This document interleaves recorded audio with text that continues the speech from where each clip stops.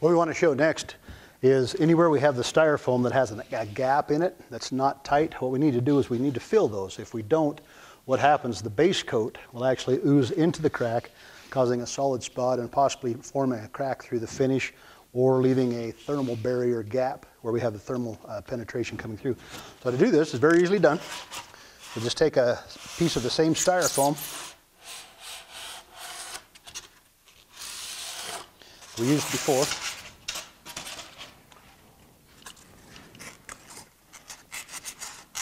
This is basically just called a shim or a sliver.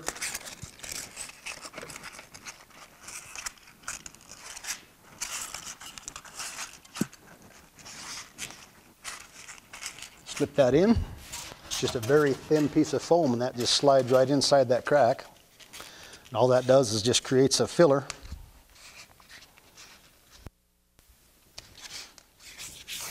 Just to make sure that the gaps are completely full of styrofoam.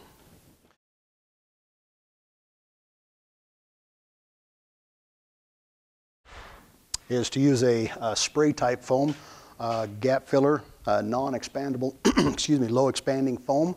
And at that point what we do is we just take and we can run that foam directly in that crack like that.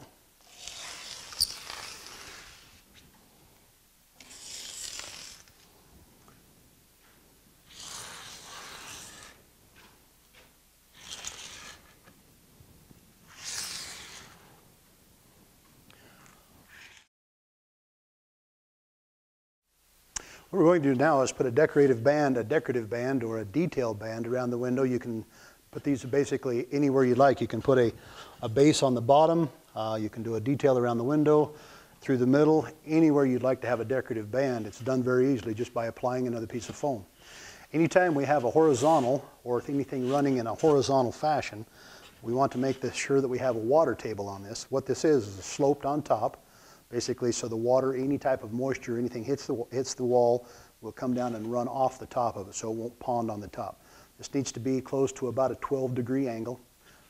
It's basically put on the bottom or the base of any window and also at the top of any window, so the moisture down rolls off the wall.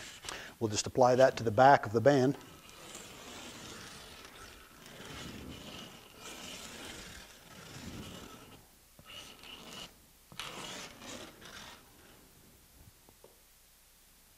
Fashion just like that. And then measuring that off, we'll slide that out to where that's going to meet this outside band. You can take a screw or a nail and just pin that in until that spray foam sets.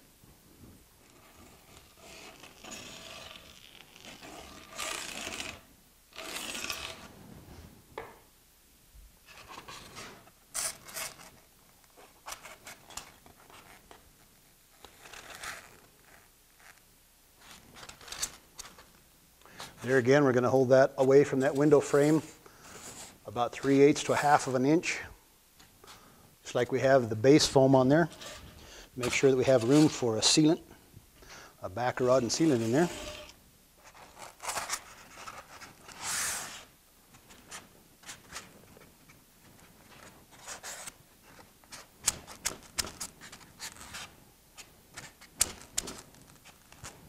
What we need to do at this point, we'll take a rasp. A rasp is basically a large sanding device. It's got a very coarse aggregate on one side of it with a handle. We're going to take the styrofoam, we're going to smooth the styrofoam out to a completely smooth surface. We're going to make sure the edges are square and true, and the joints are flush, and then the wall is completely sanded. This is done very easily. We'll just take the rasp,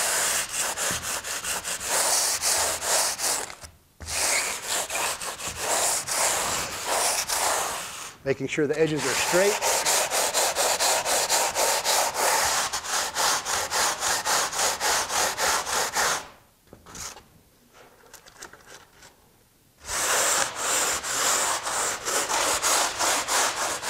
The wall area is the same process. We're going to do is in the rasp the joints.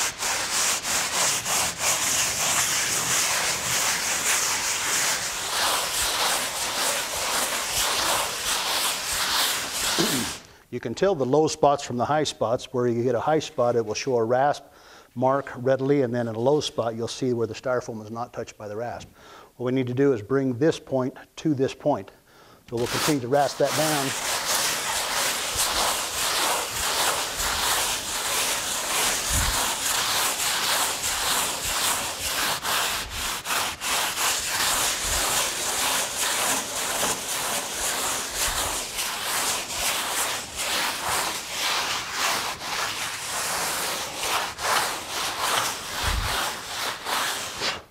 Making sure that we have a completely smooth surface. After the rasping process is done, what you want to do is the wind locks. Remember, we put those in and we countersunk those in just beyond the face of the foam. What we're going to do is we're going to take the base coat, T2000 or foam base adhesive. We're going to just spot those wind locks. We want to fill those up to the point where they're flush with the foam. If you don't do this process, what will happen is the base coat will actually shrink back as you put the fiberglass mesh on, and that will show in the finish. So you want to make sure that this is done completely.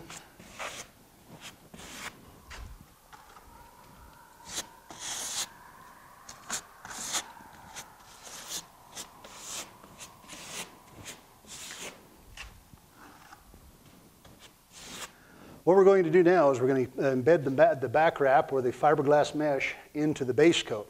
Remember, we put the fiberglass mesh, stapled it to the wall, put the styrofoam on top. That way we can pull that directly around.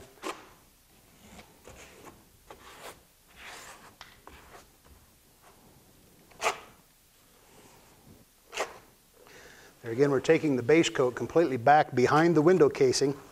Remember, we've held that styrofoam down and away from that casing, the window casing, about 3/8 to 1/2 inch, causing a gap between the base coat and the window. With that, we can run the base coat back in behind the window frame, making sure that we have that fiberglass mesh completely encased in the base coat.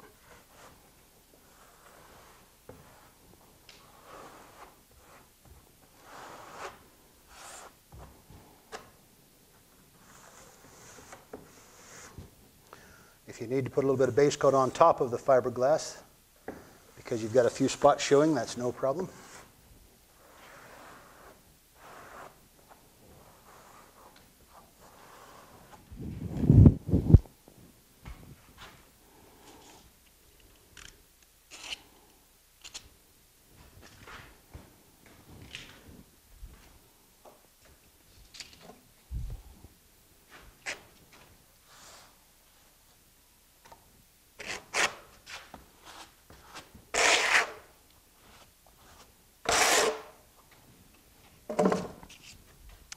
Now with this piece, we're going to run this beyond the outside of the edge. Remember again, our fiberglass is down to here. I'm going to lap that more than 2.5 inches.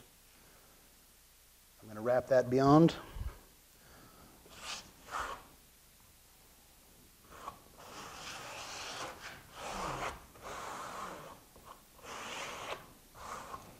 There again, I'm going to tighten that up and make sure I pull that into the corners.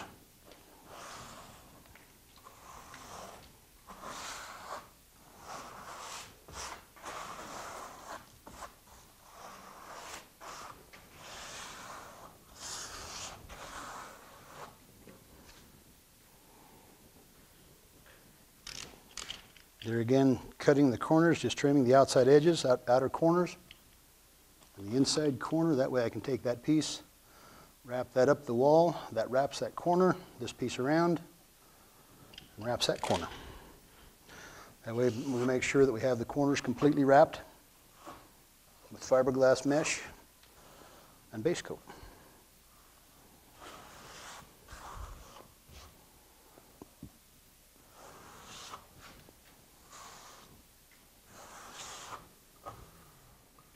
What we're going to do on these corners is this is called a butterfly. What we need to do on every corner to keep that from cracking is we'll take this butterfly and trowel that directly into that.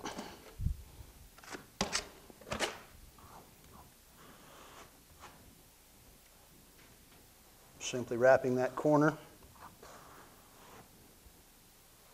What that does is gives us a reinforcement on that corner to keep that from cracking.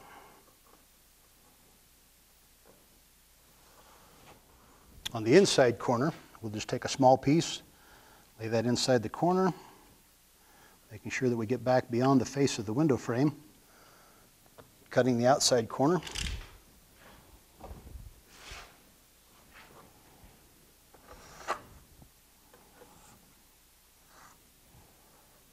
Pulling that around that outside edge.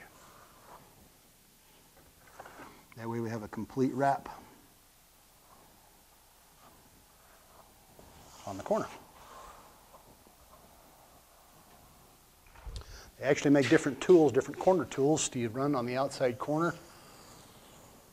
But you can run that down like that. Run your outside corners, making them perfectly square and flat.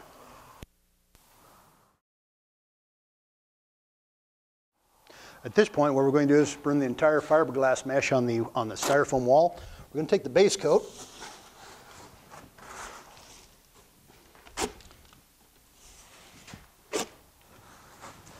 spreading that up, we've pre-cut our fiberglass mesh to fit in an area. Especially if you're working in direct sun or the heat of the day, you're going to want to pre-cut your mesh. Make sure that you have the right size of mesh to fit the area, because this base coat will set up rather quickly in the sun. At that point, what we're going to do is we're going to take the fiberglass mesh and we'll start at the bottom, keeping it flush with the bottom starter track.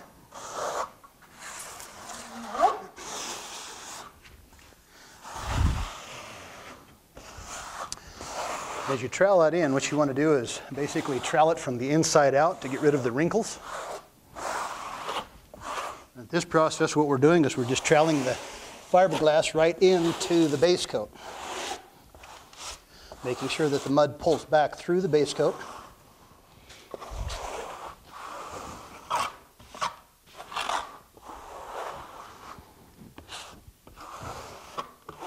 If you get to where you're a little bit shy on the base coat, you can take a little more and put over the top of it, just to make sure we have the mesh completely embedded in the base coat.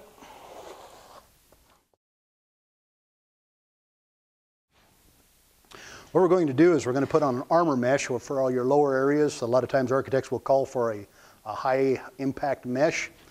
This is done basically the same way. We're going to take the base coat, spread directly onto the wall.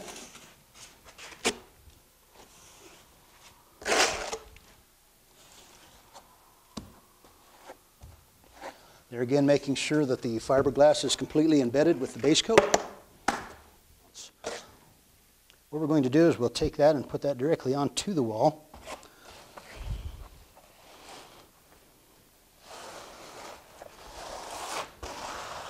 Again, troweling that in.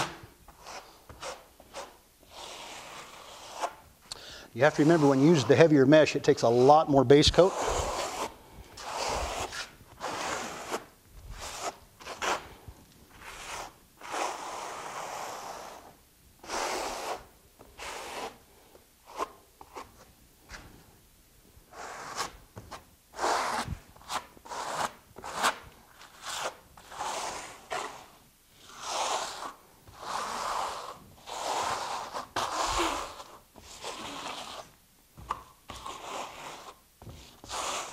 Again, making sure that we have the mesh completely encased with the base coat. Then what we're going to do is we're going to take and spread another coat, a base on the top of this, just a light coat.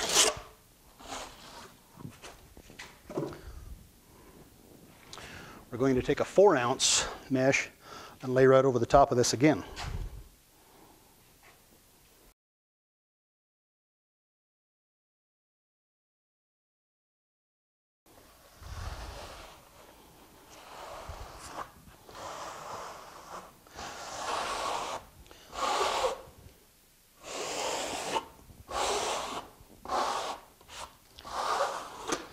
Again, we'll trowel the base coat right up through the mesh.